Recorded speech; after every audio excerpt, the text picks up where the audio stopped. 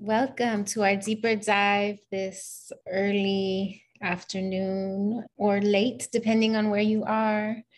Thank you for joining us. We invite you to share your name in the chat as you settling in, where you're at, and the role that you play. We would love to learn that as we're building community. Second session in a series of 3. My name is Oriana Ides. I'm with the School Crisis and Recovery and Renewal Project. We're so excited to have today's offering, which we'll get into in just a second. We invite you to share links in the chat. We invite you to post question in the chat and also to share what's surfacing for you as we go through today's offering. We are here with Inner Harbor. We're incredibly fortunate to partner with them in today's offering. This is part 2 in a series of 3, a deeper dive, making meaning of grief with college students, population often overlooked, and supporting in grief work. We are funded by SAMHSA and I'm grateful for that. The ideas that are brought to you today are our own. That's the disclaimer. My name is Oriana Ides. I'm with the School Crisis Recovery and Renewal Project. We are deeply committed to creating, promoting, connecting effective and sustainable change within school communities in regards to the skill that we have, the knowledge and attributes necessary for recovery and renewal. We invite you to check out our website and to really connect with us in other ways. There's some really great offerings that we have coming up. Also, you can take a screenshot of this, or our slides are up on our website for you to download. We want to offer these mental health resources for you as we experience the content of today and as you continue in your work within your respective communities. These are wonderful assets to support our young people. Today is post-secondary grief student support. It's a 3-part training with Inner Harbor. We set the stage last week, and today we're diving deeper into meaning making in the stages of grief. I will hand this over to Mandy. Thank you. I'm really excited to be here today. So excited. Thank you to SCRR for having us today. Marie and I are going to do a presentation, and we really hope that you feel comfortable talking and sharing. We're going to have plenty of opportunities for small groups, for larger groups, and for some interactive ways for each of us to get to know each other. So I encourage you all to do that. I happen to be the presenter, but I know that we're in a room full of wisdom and expertise, and I hope that we all get to share and learn from one another. So just a little bit about me and Inner Harbor. I've been working in the field of grief and bereavement for almost 25 years through hospice and young adult and children's grief. About 2.5 years ago, my oldest son, who's a junior in college now, left for school, and a friend of his ended up taking his own life just a few days after he got to college as a freshman. This was a boy whose father had died when he was 14. And we can only imagine what happened when he got to college. He didn't have the same supports that were available to him. He had lots of questions and people asking him things that maybe he wasn't prepared for. He used what was available, what he could find quickly to cope with the grief, and that was drugs and alcohol, which he did for a few days before taking his life. It was at that moment that I realized that young adults are forgotten in this space. It's so important that we make sure that we support them through the transition to college and through college. That's really where Inner Harbor was formed. I am so grateful to be able to do this work in his memory, as well as dedicated to all the people that are struggling after a loss. All right, Marie, I'm going to let you introduce yourself as well, and then I hope we can introduce others. Great. Hi, everyone. My name is Mairead Peters, and I am the program coordinator for the Cove Center for Grieving Children in Connecticut. I went to school for social work, and I was led to grief work based on my own personal experiences and interest in supporting communities. While the Cove Center originally was just for children, we've since expanded our programs and now offer virtual support for both teens, and just added a group for young adults, which I'm really excited about because Mandy said there is certainly a need. And in my own experiences of having lost while in college, I realized that there were limited services. So to be able to contribute to that and provide the support that's needed has been really great. I hope to only further do that today and in instances like this. Thank you all for being here. Looking forward to today's presentation and to learning about all of you. Mandy, if we're ready, we'll transition to the Jamboard. I'm going to post a link in the chat. It is a Jamboard through Google. Everyone should have access to it as long as you have access to the internet, which we're all here. What you're going to do is click on the Jamboard. I'll share my screen just to show everyone what it looks like. You'll click on the Jamboard link that I just sent, and there's going to be 2 pages. The first one is here for anyone that attended the last session. We want to hear maybe something that stood out to you about the presentation or something you learned. You're just going to come over to the side here. You can pick whatever color you want and type in a note about something you learned. And then the second page at the top here is what we just did in the chat, but if you didn't get a chance to share who you are and where you're from, you can do the same thing. Click a sticky note, whatever color is your favorite, and post and let us know who you are and your background. We'd love to see that. Later on in the presentation, we're going to be doing an activity where you'll have the opportunity to write on a piece of paper, but if you'd prefer to do it virtually, you can just add your own board, and we're just going to be drawing lines, so you can click on the pen over in the corner here and do that activity on the Jamboard. It'll be anonymous too. Some of the things people are saying they learned last time: different forms of loss for college students, differences between loss and grief, how trauma, different ways trauma is defined, the way grief was identified emotionally, physically, behaviorally, and mentally. New Orleans, happy Mardi Gras. And New Jersey, chilly Wisconsin. I don't know if any of you have used Jamboards before, but they're fairly new to me. There's a ton of different uses and ways that you can use this. I hope that you can practice just by commenting on it, and you might be thinking of ways that you could actually use the Jamboard in your work with grieving students and in tons of other ways as well. I'm excited about this new tool. Yeah, I love seeing all these answers popping up. You can feel free to continue to add things to it because all of us can see it. So you can always just click on the link and see what other people are saying. This is so cool. Different types of resources, the domino activity and how true it is. Got someone, let's see if we've got any other. We've got someone in Washington.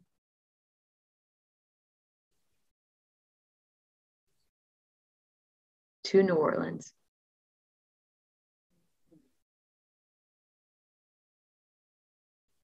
I'll just give this another minute. So if you haven't had a chance to put in where you're from and you want to do that now, or if you'd rather just type it in the chat, you can also do that. Bereavement Center in Massachusetts. All right, I'm going to go ahead and stop sharing. Mandy said anyone can go back to this at any time. It's good to get a sense.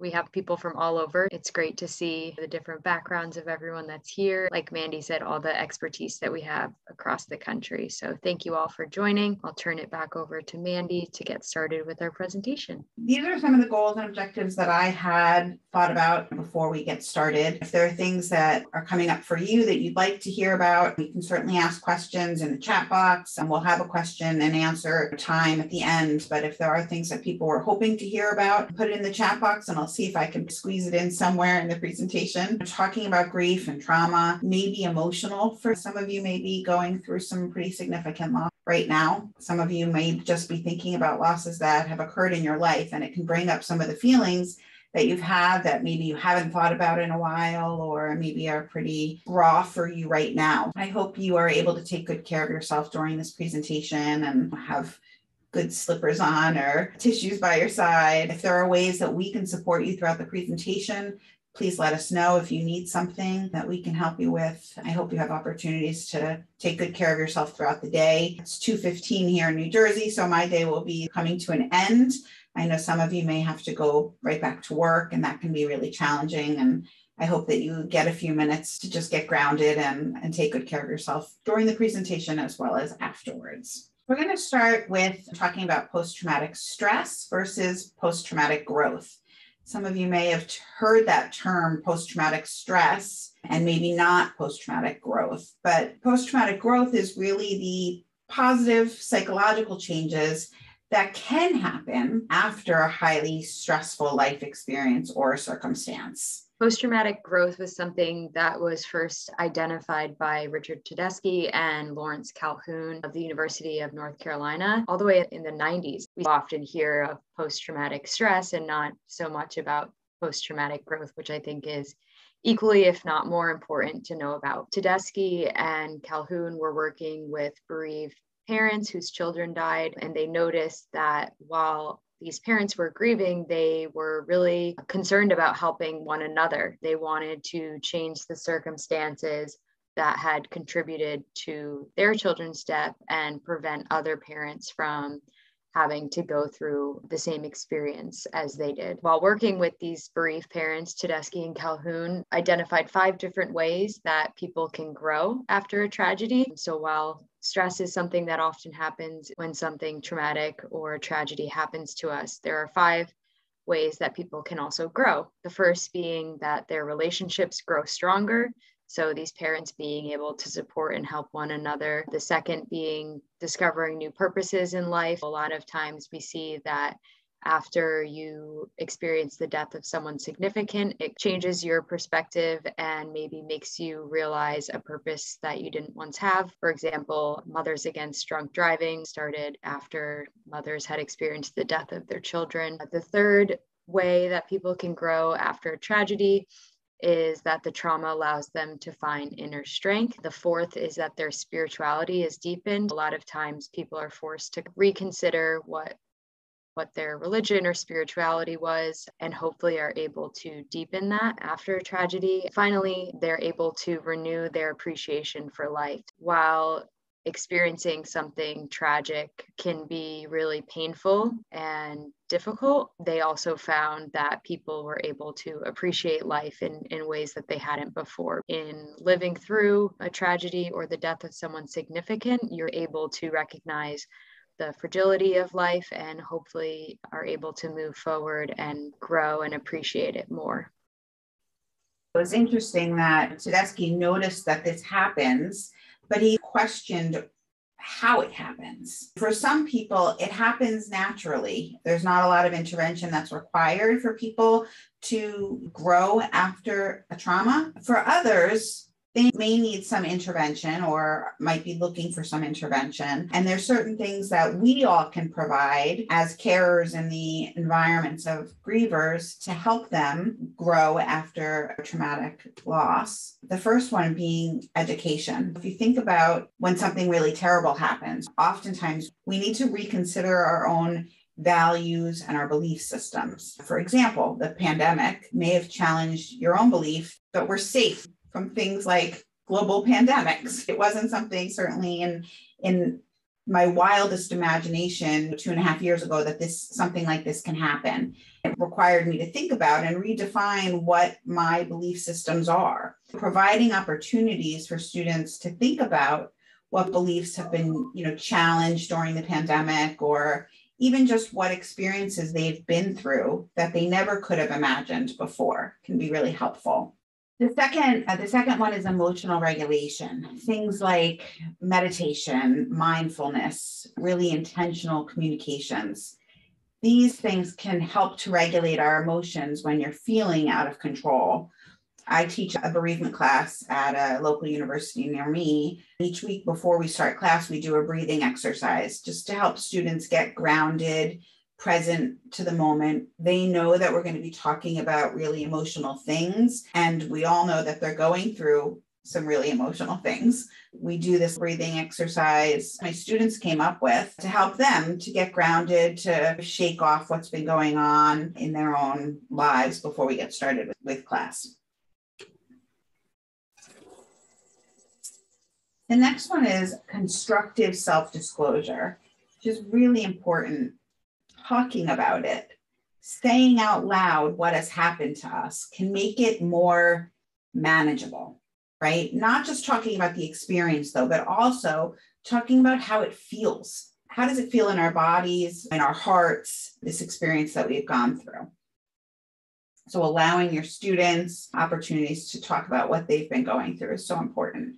I actually shared an Instagram post today that said something like, just because we're all going through it doesn't mean that it's not traumatic. That's really important because we think about everybody's dealing with it. That doesn't minimize the fact that it's really painful. So giving people opportunities to just talk about their experience can be very powerful. And then narrative development. I struggle a little bit with this one, but I know it's really important. Really thinking about the way we think changes the way that we feel. So it's not to say that you can't have your feelings, because we should all be able to have the painful feelings as well as the more positive, happy feelings. If you think about if somebody was in an accident, they may say, this accident ruined my life. I can't do certain things anymore. Or they can say, this accident gave me the opportunity to see how many people really care about me. And that changes your feelings. So if you're thinking about the accident ruined my life, that creates this feeling of hopelessness and despair. But if you think about the accident gave me this opportunity to see how many people really care about me, that brings you a feeling of hopefulness, right? And joy and gratitude. So changing the way we think can help change the way we feel. The pandemic, again, is an example. So many people had some terrible things, death as well as illness and other things that have happened. A student might say that this pandemic has been awful. I miss my vacations. I miss the internship I was supposed to have. I was supposed to go abroad. I missed so many things, and that's been awful. Or you can think about it, I'm going to say or, because you can do both, that the pandemic has had some good things. It's allowed me to spend time with my family. It's allowed me to save money on clothes and gas. It's taught me how to make bread, whatever it is that all of us have done. So the way that we think can often change the way that we feel. I wanted to introduce the 6th stage of grief, which is making meaning. David Kessler, who worked with Elizabeth Kubler-Ross on the 5 stages, which you probably are all familiar with, he developed the 6th stage. And in his book, he talked about this narrative development and the idea that our thoughts lead to creating meaning, and that meaning is what guides the story that we tell both ourselves and others. So after the experience of a death, you can often feel helpless or hopeless, but we do have control over our thoughts and perceptions about what happened. It's not about what happened to us, but just what happened. Changing that narrative and saying the death happened to me versus death is something that happens and will happen for everyone, or why did this happen to me versus everyone's going to probably experience a significant loss in their life. This can be especially difficult when we're talking about trauma. Oftentimes with post-traumatic stress, people experience reliving that moment when the trauma happened and replaying those images in their head. I have his book right here, Finding Meaning. In the book, he talks about a client that he worked with who was constantly replaying the image of her son's death in her mind and couldn't get that image out. He encouraged her, and I would encourage anyone who has experienced a trauma to try and actively replace those images of the trauma with positive images of the person who died. That traumatic event of their death was one moment of time and of their life, while there are so many positive images that we can think about when thinking about the person. When that image of the trauma comes up, trying to cognitively replace it with one of a positive memory with the person instead. I agree with the concept of that. And yet I struggle a bit because sometimes somebody just wants to think about that moment. And we're going to talk a little bit later about timing of some of this. Very early on, people do replay images, certain experiences that they've gone through. It's probably not helpful the day after somebody dies to say, don't think about that, think about this. So we're going to talk a little bit more about timing, but ultimately people do have that choice or opportunity to be able to decide, is this helpful for me to be thinking this way? Is there another way that I can be thinking that might be more supportive? I like to put that out there. And the last one is service. Things like donating money. I remember when everybody, at the beginning of the pandemic, everybody was making masks, right? It was our way of doing something for people. In my little town, people were making lists of local restaurants that needed help so that people can get takeout. We had something called Takeout Tuesday. So they were encouraging people to order takeout to help local restaurants. I also happened to be a big baker. I would, bake things and bring them over to people if they were sick or if they were elderly. These things brought meaning and purpose and perspective to our lives that could be really helpful. Students to provide service and give back to communities that could be helpful for them if they're looking for ways to make meaning, or why did this happen? What can I do to make this not meaningless? Service is one of those ways as well. Probably most of you have heard of the 5 stages of grief. These stages have actually largely been misused in the field. The original intention by Dr. Elizabeth Kubler-Ross, she created them while she was working with people who were dying, not after somebody had died. Somehow these stages stuck in our popular culture as stages of grief instead of stages of accepting your own death. The idea of the stages has been debunked, but the feelings associated with loss have kind of stuck around. So I did want to talk about them a bit. Denial is, she called it, the stage, but we can think about denial sometimes in order to cope with these really big feelings associated with grief. We may, consciously or not, minimize or numb our feelings. Sometimes not even really believing that it happened. I share stories sometimes that at my dad's funeral, we were driving to the cemetery and we were talking about all the people that showed up for the service. I said, I can't wait to tell him that guy came.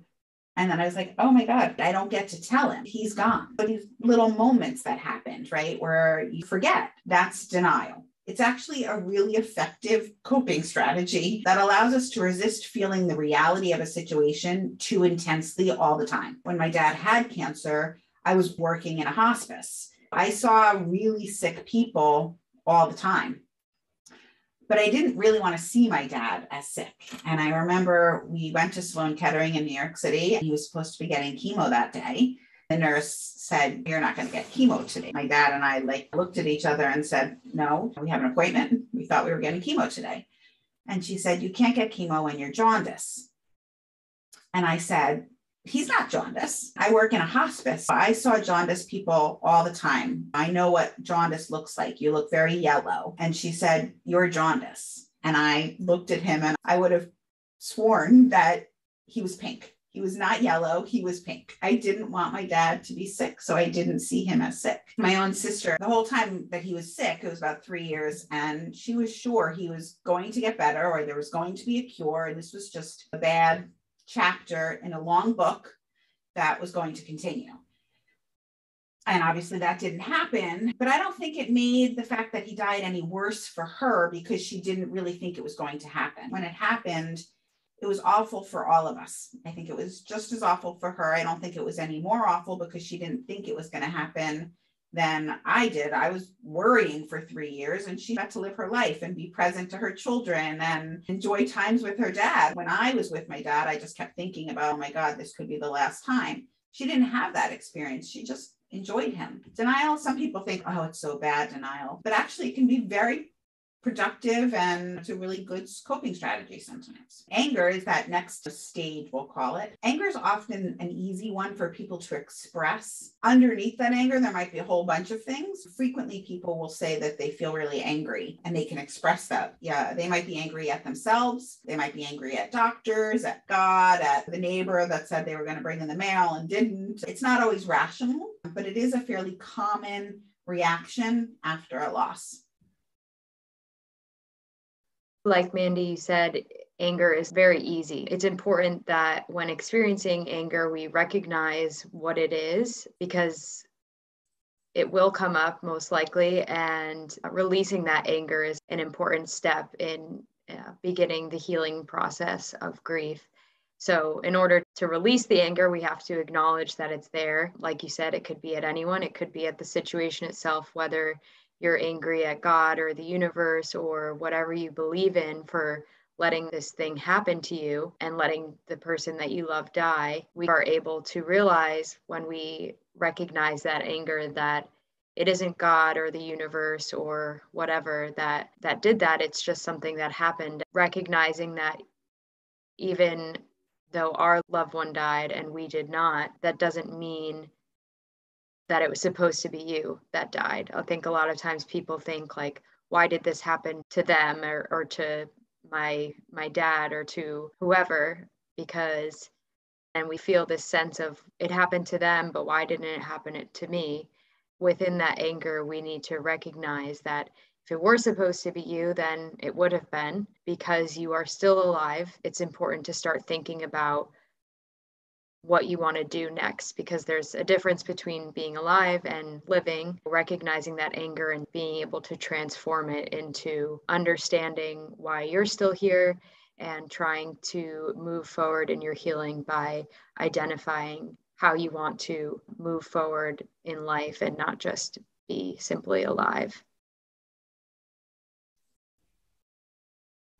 The next stage, bargaining, which often the sense of hopelessness prompts us to look for ways to regain control. Bargaining is that begging God or the universe, whoever you believe in, to change things as you promise to do better or different. I've heard people say, I don't even believe in God, and I am begging. I'll do better if you could bring my person back. I'll never take them for granted again. Let's pretend that this was a dream, a very bad dream. It's a form of magical thinking. We think of children as engaging in magical thinking, but we adults do that as well. It's a way for us to just try to gain some control over a situation that we often don't have any control over.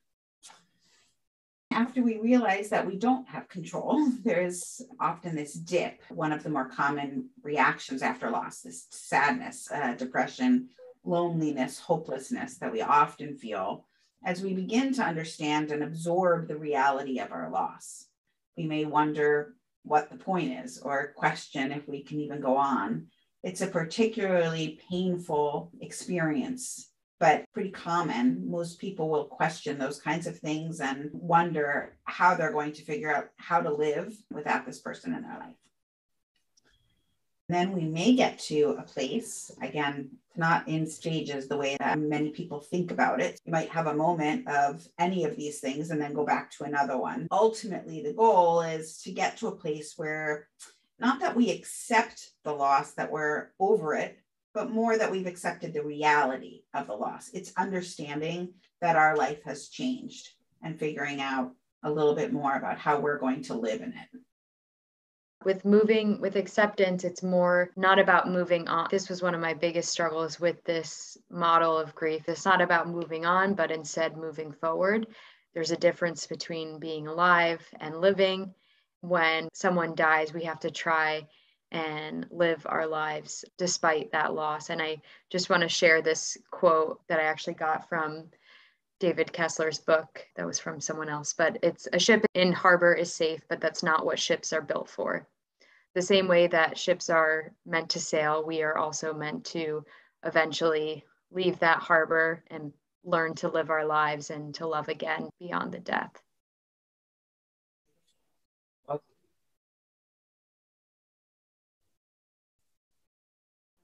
So David Kessler talks about a sixth stage of grief called meaning making. We're going to watch a short video with David Kessler talking about it. I would just suggest all of you pay attention to your own sound. If you can't hear it or if it's too loud, then just make sure that you adjust your own volume. I have identified a possible sixth stage, and I believe that sixth stage is the stage of meaning. Many people, many years after a loss, will find meaning in that loss. But I caution people, meaning is not something you find at the funeral. Meaning is not something you find in the first year, first week, or first month. But sometimes when you look at a loss later, you see how that arc of the loss that was left behind by your loved one has helped you to create other things or become a different person, or maybe helped you find great meaning to go on and do other things in your life. People often think when they hear about meaning that it means it was okay and it was worth it. It's never going to be worth it. Even if you go on to do, as many people have, meaningful nonprofits to help those in grief, or mothers against drunk driving after someone lost their child through a drunk driver. You may find great meaning, but it doesn't mean complete understanding. It doesn't mean it's worth the cause. It just means you find a deeper understanding in the years to come. I'd love to hear your thoughts. If you have any thoughts about that video or this idea of making meaning, feel free to put some of those in the chat box. My understanding is that meaning making is like honoring the person, dedicating an act or an intention. It can be big things like he talked about in this video, or it could be small things like appreciating life more or not taking things for granted. Dr. Niemeyer, psychologist at the University of Memphis, also did a lot of work and helped to originate this term meaning making. He talks about how college students try to make sense of the world after a death through meaning making. He talks about it as a way for them to understand and control their world. I wouldn't call it a silver lining, but perhaps a clarity of purpose or a new perspective. Marie and I, mostly Marie, is going to talk a little bit about making meaning. I shared early on that I started this organization in Ann Arbor after my son's friend died. That was a way for me to make meaning of his loss because he was such a bright, shining light. And I just thought his death cannot be for nothing. It just so happens through a few series of coincidences that when he died in his dorm room, his neighbor found him, somebody else on the floor, who happens to be somebody that my son also knows. This boy that found him, his name is Hans Williams, who is an aspiring musician. He ended up writing a song called Body on My Shoulders that was about the experience that he had finding somebody in their dorm room that had just died by suicide and what that was going to look like for his life. Making the song was his way of making meaning out of this incredible loss for him. Maria, I thought maybe you could share a little bit about ways that you've made meaning after some pretty significant losses you've experienced.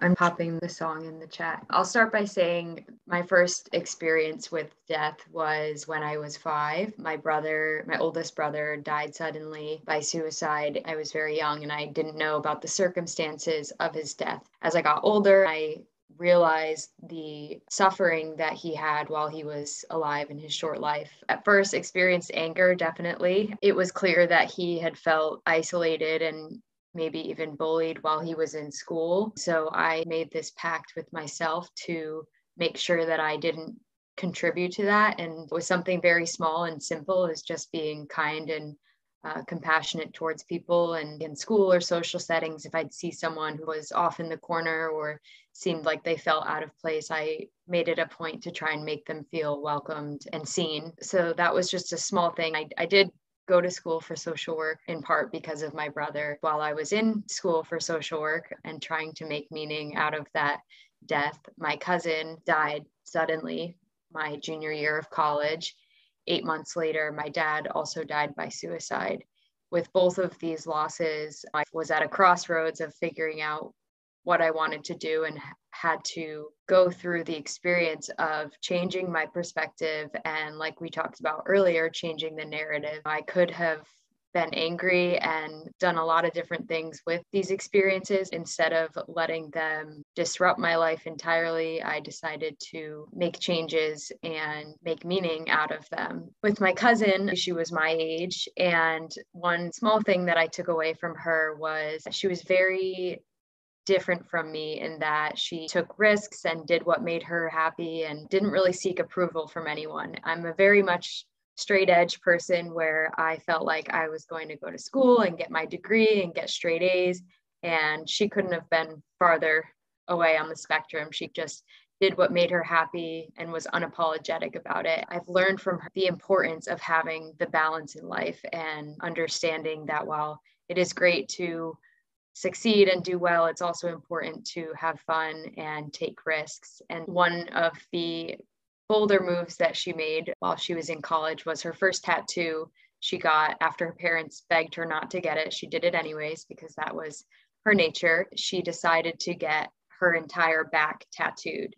I had never considered getting a tattoo. It was just something that I felt like I never would have anything in my life that I would want on me forever. But she got a lotus on her back. And for those of you who aren't familiar with the lotus flower, it symbolizes possibility and beauty, even in the most difficult or most unforgiving of circumstances. So I got a lotus tattoo on my wrist, and I also got a semicolon, which represents a pause in a sentence. Some of you might know of the nonprofit called the Project Semicolon, which is intended to provide awareness about mental health and depression and suicide. The semicolon signifies a pause and represents a sentence an author could have ended, but chose not to. Their motto is that the author is you and the sentence is your life. And so I have this small reminder of the lotus and the semicolon to remind me of the struggles that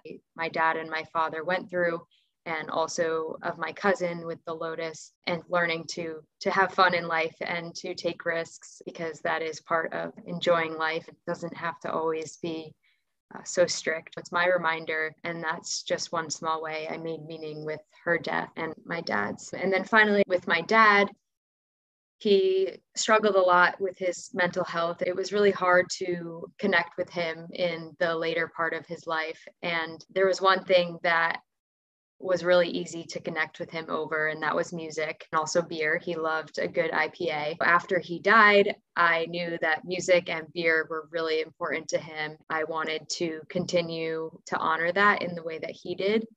And so I chose music. I chose to stay away from having a strong connection with beer. I recognized within music, and Mandy shared that song, Body on My Shoulders, which resonated a lot with me because of the nature of my dad's. It was such a powerful tool. I found a lot of comfort and solace in music. While I was in school after my dad died, I had an internship at a nonprofit that works with caregivers of people with Alzheimer's and dementia.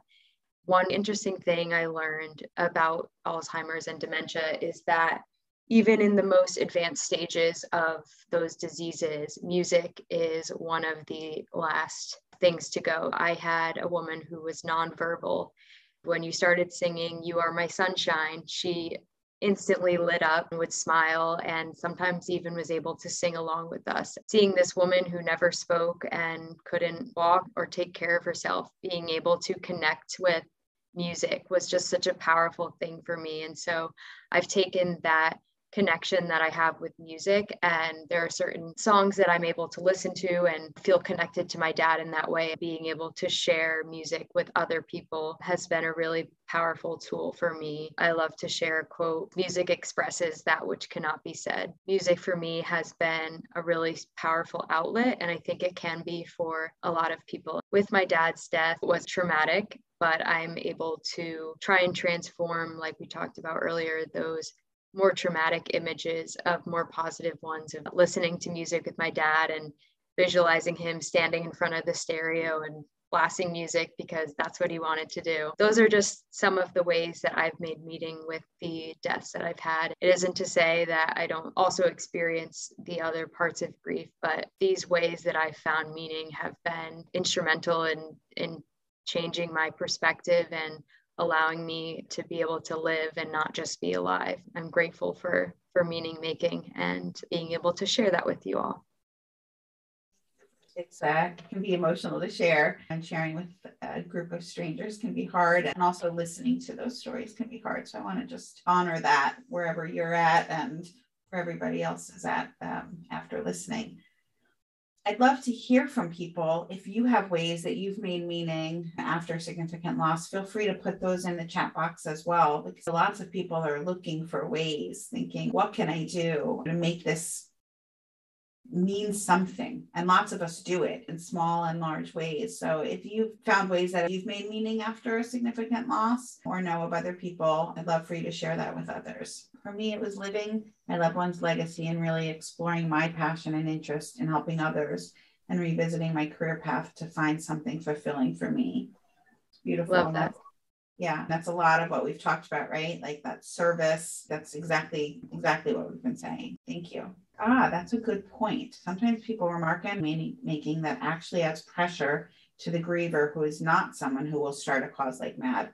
I totally agree, which is why I said I struggle with the idea. Certainly, I think there's a timing. It's more of an art than a science to figuring out. I actually wouldn't even say you should bring it up to someone. I wouldn't say like, how are you going to make meaning out of this? Or let's do this to make meaning, because it does add pressure. And sometimes people don't feel like there is meaning, right? This doesn't happen for everyone. To say something like there's got to be meaning, there's always meaning, something like that feels condescending and minimizing of the incredible pain that people are in. You're right. It really needs to come from the griever. David Kessler said it briefly in the video that we watched, that it doesn't happen at the funeral. It doesn't happen weeks or even sometimes a year later. It's at some point, someone may say, I'm looking to find meaning, or maybe they've naturally found it on their own.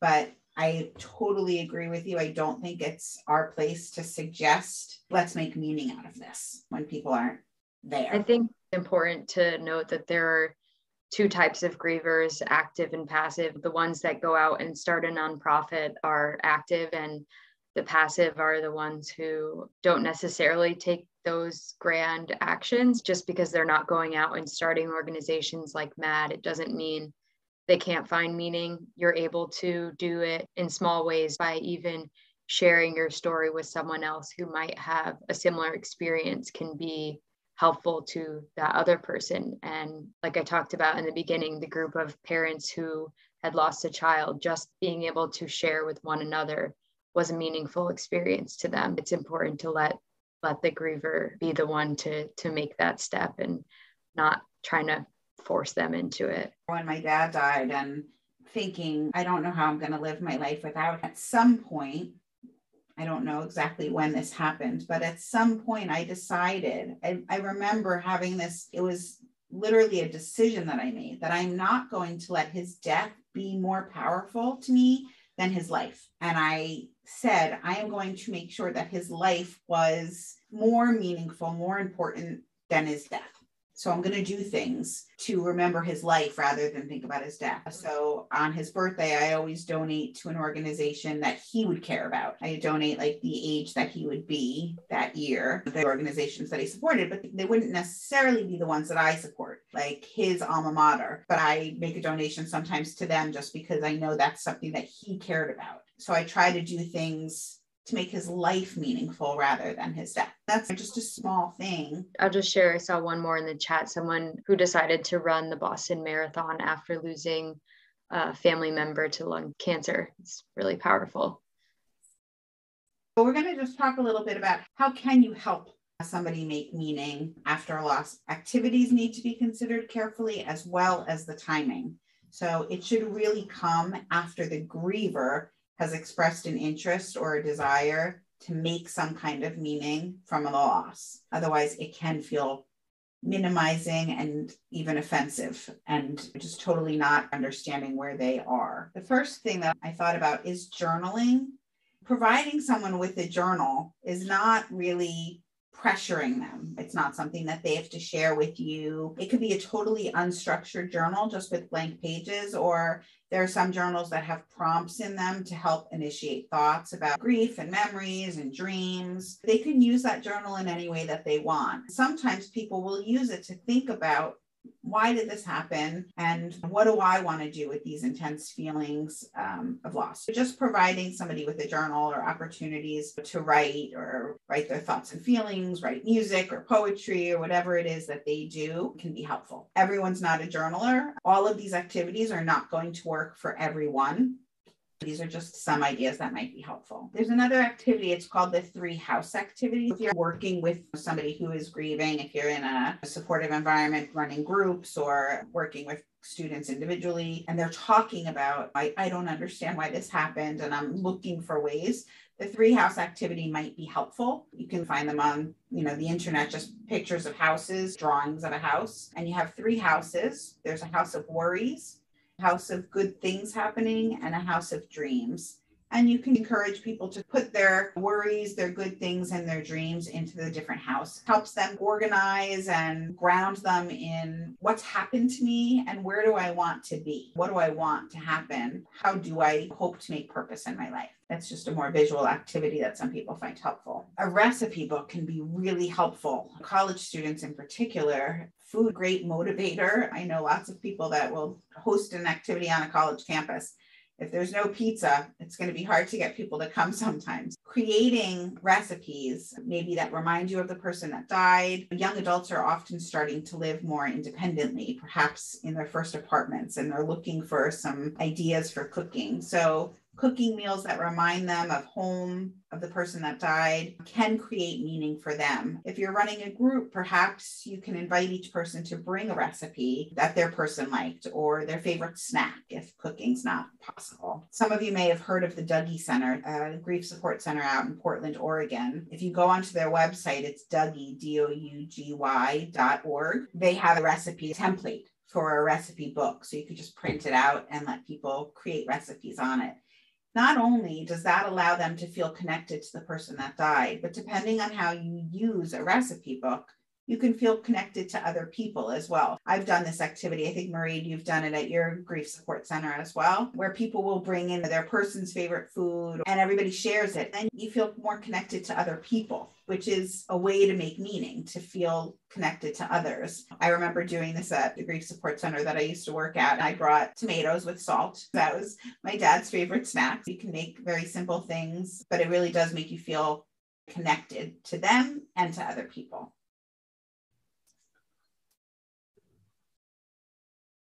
And then sharing your story can be so powerful. Not only does it let you express yourself, your feelings, share memories, but it lets other people know that they're not alone.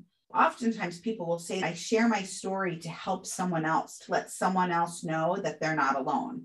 And that is a way to make meaning after a loss. College students are particularly adept at social media. I'm all over Instagram. And I follow a whole bunch of people who have created Instagram pages because of their loss. So they share stories and other people connect with them. They might share photography or music or poetry. That can be really powerful too. There's one woman, her name is Laura Medeo, has an Instagram page called Grief Hungry about food. She felt very connected to her dad through food. He was a good cook. She created this page, a metaphor for recipes, but also about this hunger that she has for him and longing for him. People will share their family recipes on her Instagram page or with her, and then she shares them with other people. It creates a sense of community that she never had. It's a very powerful way for her to feel. On college campuses, there's some really amazing opportunities and resources available. Even if you think about some of the clubs that are out there on college campuses. Lisa Williams is the co-founder of What's Your Grief, which is a great resource. She shared that the photography club on her college campus really got her through a really significant loss of her father, because the photography just let her explore her feelings. It connected her with other people. It got her outside. So that was a way for her to make some meaning after the death of her dad.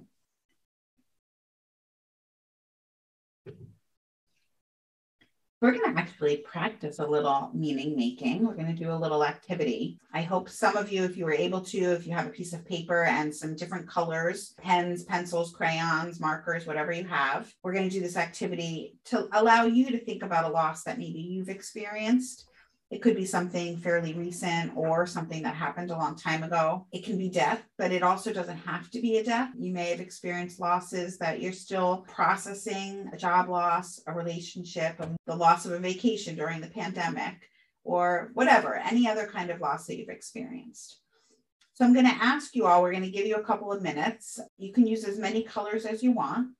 To make a key to symbolize different feelings related to your grief. And you're going to just make, I'll call it a ball, but it doesn't actually have to look like a ball. When we were talking before about the stages of grief, there's this meme or this illustration out there that I've seen a lot where it looks like steps. That's what we want it to look like. Grief is like you go from here to here and then you get to the top and you're done. But what grief really looks like, it often looks like a ball of yarn that your cat got to. and is just a mess. That's what we're going to do today. We're going to do this little ball of grief. We're going to break out into groups in a little bit, but I'm going to give you first a couple of minutes to create a ball or lines or whatever you want. You're going to make a key to symbolize different feelings related to your grief. It might be different colors or different feelings that you have. If you don't have colors, you could do different kinds of lines, thick lines or dotted lines. Or you can use the Jamboard. You can go back to the link that Marie shared. At the top, there's a little plus sign. You can create your own page and create your digital ball of grief. We will be able to see that, but it is anonymous, so we won't know who created it. I'm going to give you about 2 minutes right now. You can close your screens if you want to, or stop sharing your video to work on your drawings individually. Then we're going to do some breakout rooms so you can talk about your keys and how you're feeling mixed together and all of that. We'll do that in a few minutes, but I'll take 2 minutes right now for you to create your balls.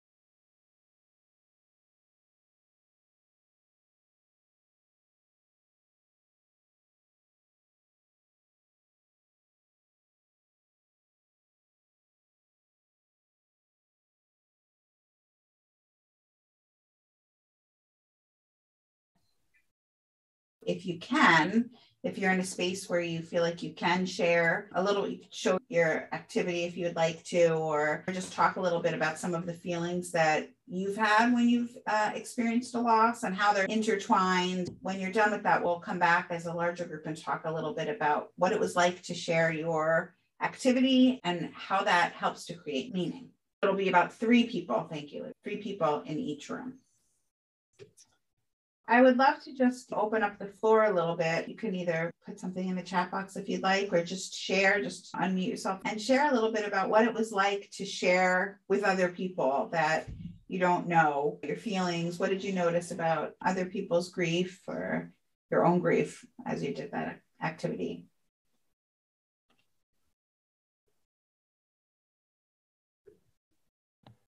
I'll share. The ball of yarn for me was just fun to make. And I did not really have an association of an emotion or of a stage of grief or of a feeling with any particular color. I just really enjoyed making the ball of yarn. So while this was easy for me and I just enjoyed making this ball of yarn, I do recognize that some folks will have a very polar opposite experience. And so to make sure that I am aware of that as I serve my students. I think it's so powerful to even just recognize and be aware of the fact that we can all have very different experiences and reactions after a loss. I think that's so important to remember, because oftentimes, I say this all the time, that we often do for others what we would want done for ourselves because we think we know. If any of you are parents, you've probably once or twice in your life said I know what's best for you, but we don't always know what's best for people. We assume what's best for us might be best for them. Even if this activity helped you to see that by talking to other people and saying we had a very different response or reaction to a loss, it can be very powerful. Thank you. Thank you. Anyone else wanted to share anything about the activity? One thing I want to share is I didn't really feel like that was enough time to like process with everybody in our group and both like share and reflect. Thank you for sharing. Anyone else wanted to share anything? I think that's great. It's really interesting to, I don't know if you've thought about it in that way before, but there's something about doing it visually that hopefully maybe brought you some understanding or clarification about what you're going through. So I'm glad.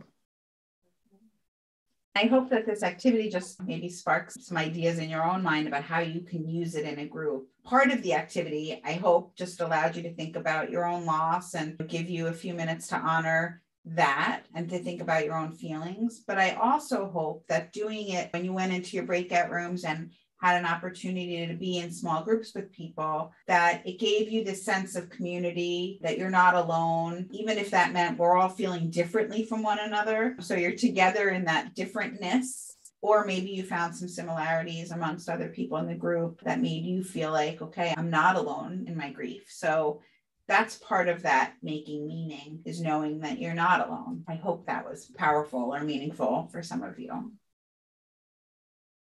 I saw some really powerful questions in the chat box, so I want to get to those as well. I want to talk a little bit about what we learned here today. We talked a lot about post-traumatic growth and these 5 different strategies to encourage meaning making after a loss, including education, emotional regulation, constructive self-disclosure, narrative development, and service.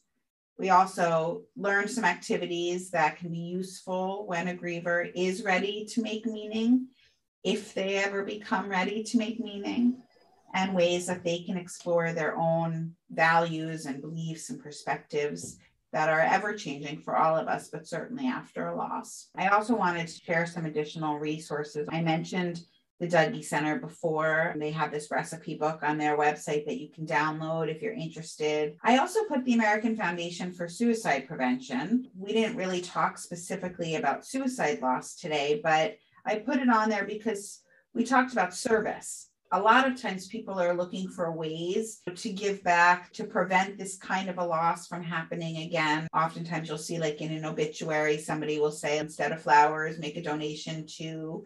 Sometimes it's an organization that was supporting them through an illness. The American Foundation for Suicide Prevention hosts overnight walks to bring awareness to suicide prevention. So I put that on there as a way to think about different ways that people can be of service after a loss. This one's specific to suicide. Also, if you're interested in learning more about post-traumatic growth, I included a video from Richard Tedeschi about the subject. So you can check that out as well. It's a little lengthier than the video that I shared, but it's on there too. So if you're interested in learning more, I would love for you to do that. I also want to share again I'll send it in the chat, but the Finding Meaning book by David Kessler. And then another book that's specifically on trauma is What Happened to You by Oprah and Dr. Perry. So that's just conversations about trauma and healing. Both of them, like with Finding Meaning, it talks more in depth about finding meaning in more complicated deaths like suicide or disenfranchised losses, miscarriages, or infant loss, and then also finding meaning in complicated relationships, which was one of the questions that came into the chat. I actually stopped sharing my screen so we can see each other better and be in more community while we answer any questions that people had. I did want to go back to that question somebody asked in the chat box about how do you make meaning after someone died that was abusive? I thought it is a really good question. And I have some thoughts, and yet I'm also almost afraid to share them because the way that I might make meaning is different than the way that you would make meaning. Your relationship with the person, the support systems that you have, your own mental health, all of those things play into how you would make meaning after even a complicated loss. If you think about, Mairead shared some suicide losses. So you may have had complicated relationships with some people if they've been suffering from a mental illness. Things like doing that overnight walk, doing something in drug prevention or domestic violence. All of those kinds of things are ways that you may make meaning from a really traumatic, painful situation.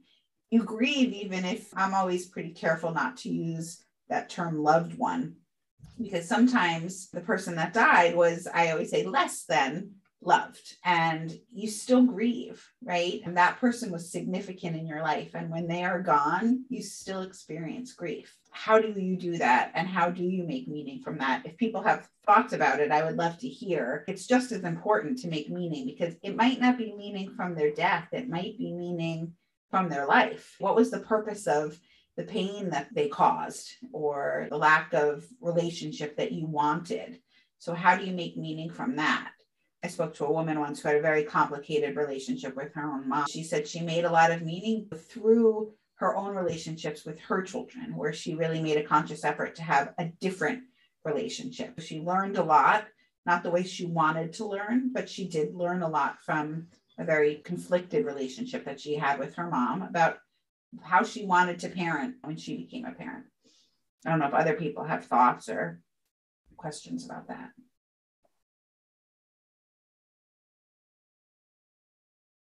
Were there any other questions in the chat box that you remember, Marie? I'm looking through it kind of quickly. No. But if anyone wants to share any questions now. Really great resources in the chat, so feel free to just scroll around and look for them. I did want to share my information, so feel free to reach out if people do have more specific questions. I'm happy to answer them, or if you're looking for more information, I'm happy to share with you directly. Mandy, there's one question. Someone said at the beginning, you talked about limited self-disclosure. Could you talk about that more? Yeah, so self-disclosure meaning sharing of your own story and how important that can be, because oftentimes we hold on to our stories and we don't share them with other people. That experience can be so incredibly lonely. So disclosing, it often makes something that feels so unmanageable more manageable. If we can say it, what's that phrase? We can say it, we can do something with it. I don't remember, but it makes it more manageable to be able to say it out loud, to have somebody witness your experience and connect with you over that. So that's really what I was talking about when I said self-disclosure. If you name it, you can tame it, right? Thank you. I knew it was in there. I've also heard if you can feel it, you can heal it. And naming is so deeply connected to feeling. Yeah, there's a appropriate self-disclosure. So really assessing, I like to ask what my purpose in sharing is before actually sharing. And then after that, what might be the support who I'm sharing with may need upon hearing my story. And I love that you asked that question. Mm-hmm. I was just going to say, I think it's important to think about, are you the one that's getting support right now?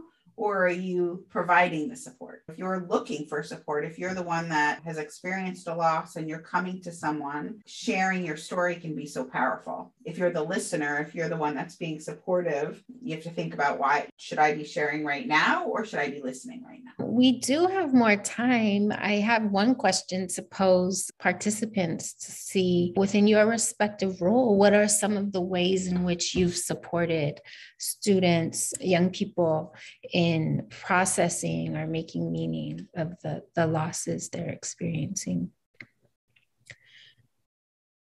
I worked at a program in San Francisco called Metro, which is a college program at San Francisco State. We had students in advisory roles and also as instructors in small cohorts. And there was so much opportunity within our classes and office hours and just the nature of the relationships we're trying to build with students, where we could actually have safe space to allow them to unpack what they were experiencing. But there were also ways through curriculum and support groups to talk about loss that wasn't directly a loss they experienced, that also supported in their grief. We have a few minutes left, and I'd love to hear maybe a few folks share what are ways in which you've been able to create space.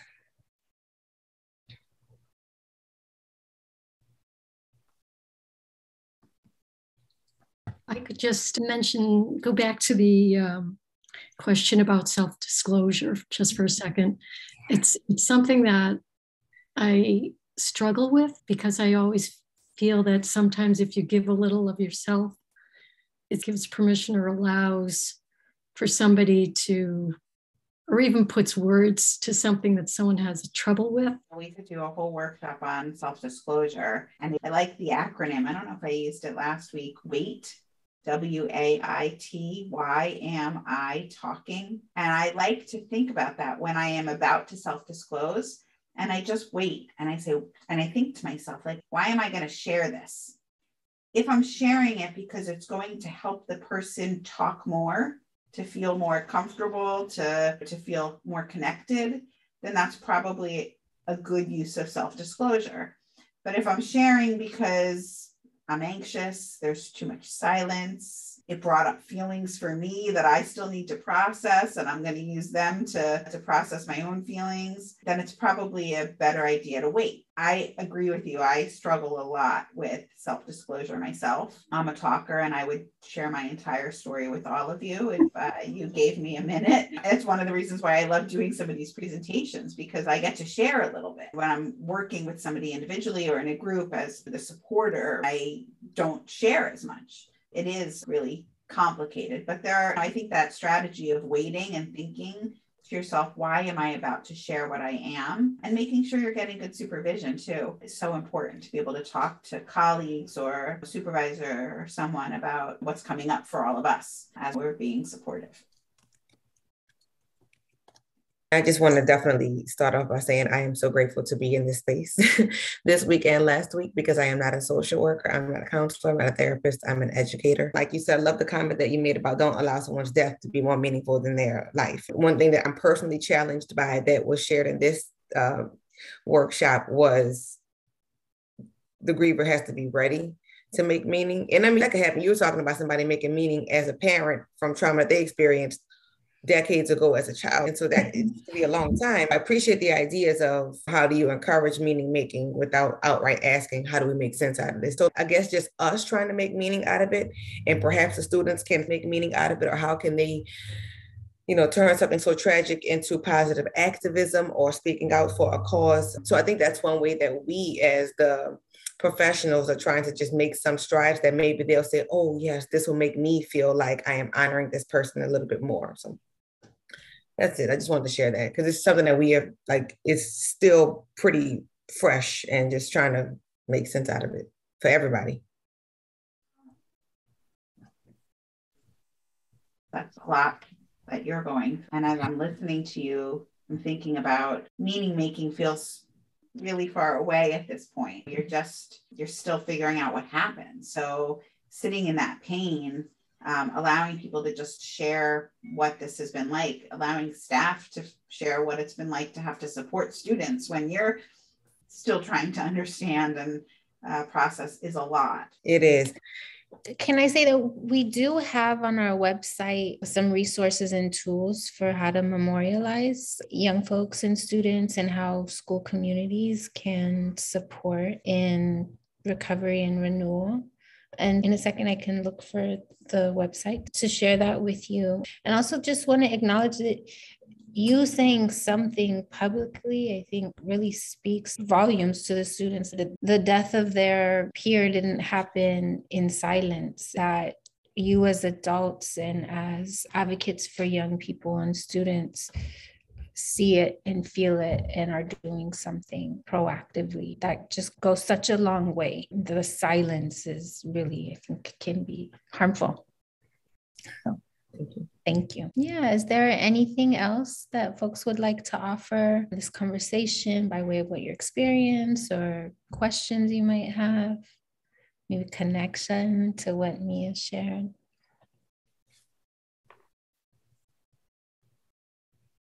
I just want to say thank you for putting this all together. It's been great so far. And I've learned a lot, so thank you.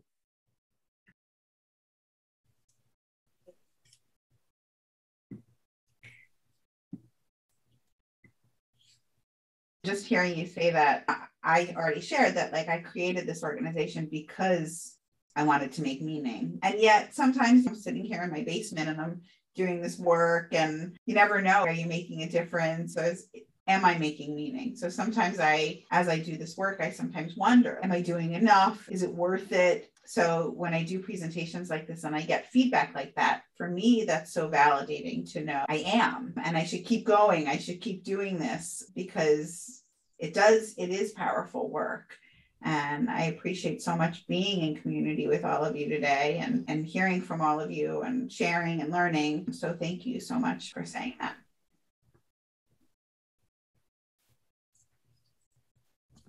I have a question. Yeah. I was looking at one of the resources that is, I don't even know from what page that you all shared where I pulled this resource from, but the healgrief.org. Does anyone know if the AMF app and the virtual grief support, is that a fee-based platform, or is it one that is complimentary? I've actually facilitated some of the groups for Heal Grief. So they're free, they're ongoing. You can go for as long as you feel like you need the support. They have young adult groups for people 18 to 30 or 35, something like that. And then they have older groups as well. Free, and it's great for college students. It's a great resource. Who has a ton of great resources, not just like beyond the app for young adults. Thank you very much.